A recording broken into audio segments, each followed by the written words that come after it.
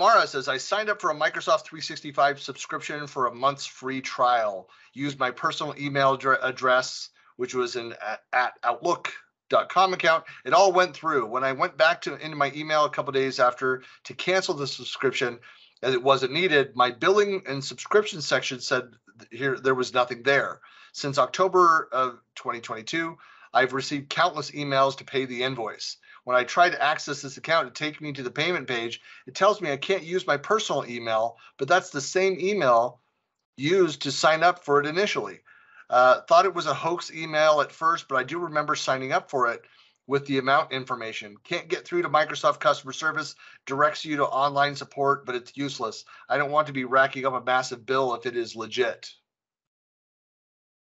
So I wrote kind of a mini book there on this one. I know. Yeah. And I know, Shari, you put in there, call MS support. Yeah, it's the thing about it is that on anything that has the word free in front of it, Microsoft's not you're gonna be put at probably lower than the lowest queue available that they could ever find. Yeah, you'll be put in a pile that will get around to in a year or so. But the thing about this is, there are more questions, right? Because we don't know the whole context. There is no such thing as a free trial for an individual. So I don't understand what they actually signed up for, because 365 is free for individuals. Okay, so you can get a free 365 account. You don't have any features. I mean, you have just the basics, but there's no 1 month trial for individuals. Now there is a 1 month trial for family accounts, but there's nothing for an individual. So I don't understand that, but you're going to have to get support involved either way, because when you sign up, no matter what subscription you're going for, when you sign up, it's actually creating an Azure Active Directory instance. Okay, so it goes out there, and when you're only in a free trial, it still creates that instance. That's the back end of 365.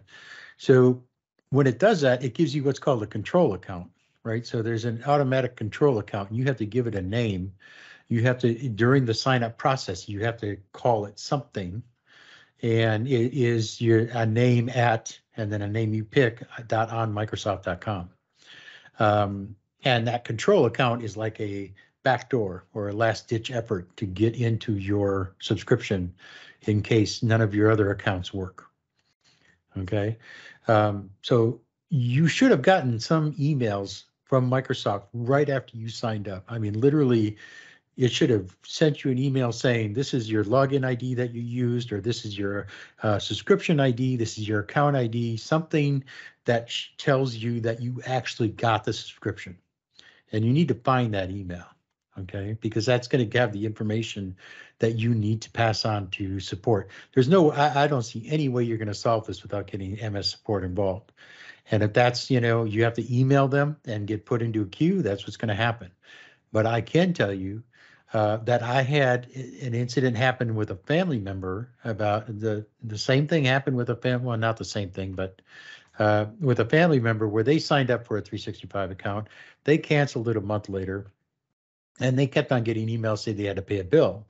Well, eventually, I looked into it, and I could get into the account and was able to get in and look at it, and it actually showed a zero balance, but the account still existed.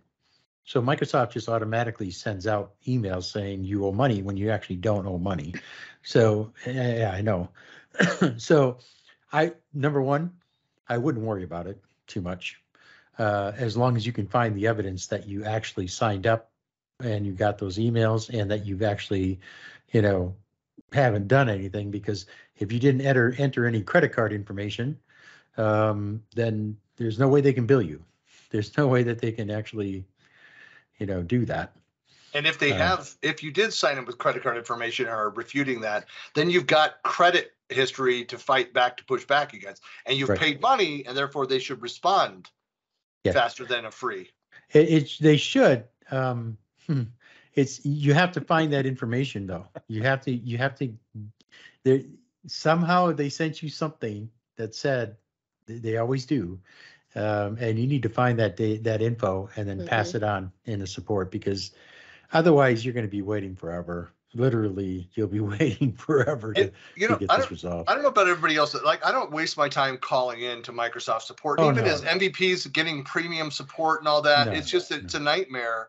It's However, through email and for other issues where I'm that are rarer issues, I'll actually go in and search and find where people have had similar issues, and I'll file it. I'll post it online in those discussions, and I usually get people responding within an hour or so. Like, it's amazing how they quick do watch people a bunch respond. of channels.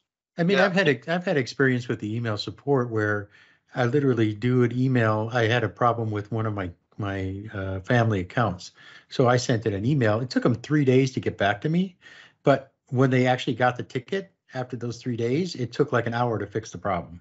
But it took them 3 days to get back to me. Yeah. Okay. So I get it. I'm not at a very high queue. I understand it's not an urgent issue. There's no way to escalate an issue. You know, they don't allow you to do that. But you can also fill out the online form. So you can email Microsoft support, but you can also fill out this, this online form that asks you for more information. And I think that's part of the issue, is a lot of people don't provide a lot of information when they do support tickets. It's indicative of a help desk, right? The help desk goes by a script, and that's exactly what Microsoft help desk does. Believe it or not, every time you do support, they're going by a script. And they have to triage. They have to route it. They have to, and they're looking for more information. They're looking for screenshots. They're looking for, error codes. Error messages. If you supply them with that, I guarantee you that your case is gonna move much faster than one that has nothing in it. Version number, browser, and then the browser, whatever the version of the browser that you're on. Tenant ID. Tenant ID, all those things, whatever that you have, whatever information, all of that's going to help expedite. Yep. I think also I've had to deal with this for friends and family too. And I think if you go to the partner page, you can also reach out to a partner. Sometimes the partner can get through in at least a faster way, or give you great advice like Mike did, right? So it's not even just so much about, being able to do it, but sometimes they can help you at least navigate a little bit of the crazy. So, Mike, you going to post your address and phone number here? I already did. I tweeted it out. So sweet. Yeah. Mike Nelson, gun for hire. See, he'll get you out of a good thing to do jail. would be he's going to help you exactly with all your where family. you need to go. Oh, what's that? A phone number. I said, but it also might be nice to post where exactly you need to go to get to the right customer support area to fix what it is you need fixing. Oh, there is an awful long. There's lots of support, and lots of it doesn't work. Well, so there's knowing where to go to write that email or fill out that form is good. There's no dispute. There's absolutely no dispute that the way that Microsoft support is implemented in terms of what the general public sees, the first time user sees, it's confusing as hell to me. I mean, it really is. They don't know who to call. They don't know what to do. They don't know who to email. They don't know what form to fill out. They don't know, I understand they need to dumb it down. It's a mess. It is. And they need to dumb it down too, because they're asking for a lot of information that some folks just don't know what they're asking for. Exactly. Especially when you're dealing directly with end users. Because remember, companies were used to dealing with like IT groups. They're used to dealing with partners, but now they're dealing with individual folks that just have an M365 account.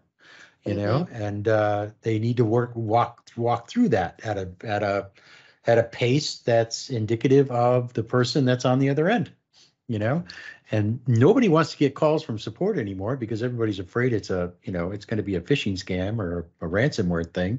So they're not going to answer the phone when they say, "Oh, I'm from Microsoft support. Your computer has viruses.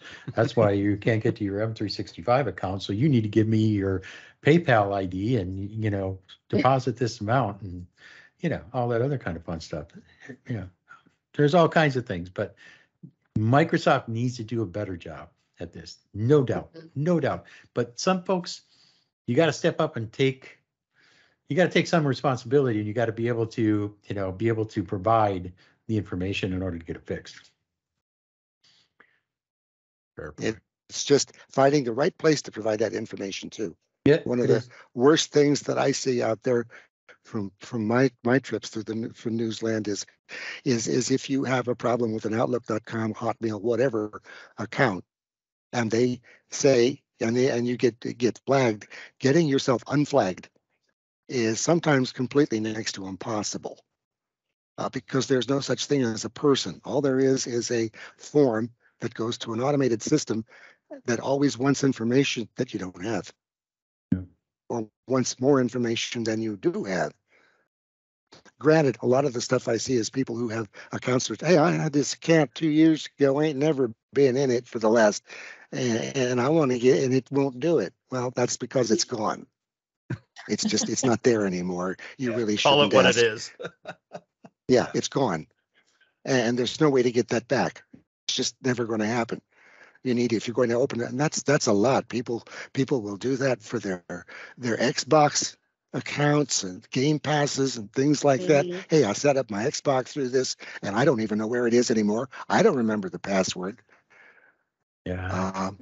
Don't even get me started on the whole what account either. I mean, are you saying little kids setting up game accounts that turn into Microsoft accounts could potentially be a bad idea? What? That turn into work and school accounts that have the same, have the same name as a work and school account? Right there, one of them removes one of your account from an Xbox, and what that does is not remove the account; it kills the account.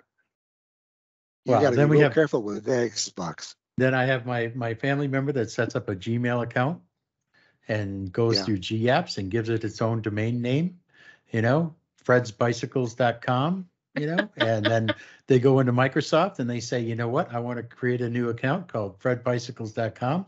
So now they have two separate accounts, one in GApps and one in Microsoft, and they have no idea which one to use because both of them are maybe stuff.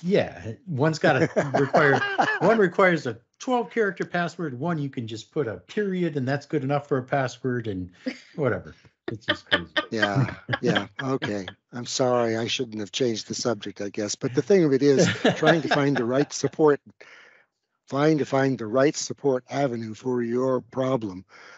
It's a lot easier if you're a big company. If you're a small company or a person, it can be such a nightmare. And I really do wish they would straighten that out and give you some way of getting to the right place without spending 2 days searching through phone numbers and calling the wrong people all the time. Well, they can bug Christian, who can, he's an RD. I am happy to help. So just send me. I need your social security number and credit card information, and then I'm happy to help. And he'll just fix you right up. Yeah. And he can post it to the distribution list, the MVP distribution list, like I see all the time. Like, this case needs to be escalated. I'm like, oh, come on. Really? Right. Yep. We used to call that a punt.